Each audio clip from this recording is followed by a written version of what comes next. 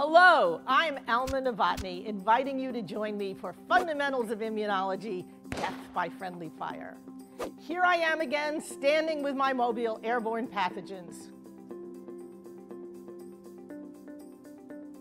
Hey, wait a minute, these aren't pathogens.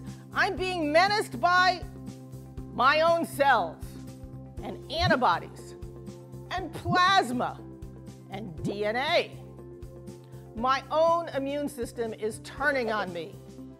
The immune system, both adaptive and innate, forms an incredibly powerful set of defenses. And with power comes danger. Excess fat cells lead to chronic inflammation. Chronic inflammation may cause red blood cells and platelets to clog your arteries. Your T cells may coordinate an attack on your own tissues. You may make antibodies that bind to your own proteins. You can wind up with an autoimmune disease, which can attack many of your cells and organs. The beta cells of the pancreas and diabetes, the myelin coats around nerve cell axons in MS, and sadly, many more. The immune system has two faces, an aspect of protection and an aspect of threat.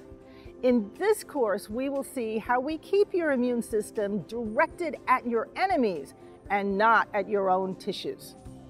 We will then describe what happens when the immune system attacks harmless cells or even your own cells.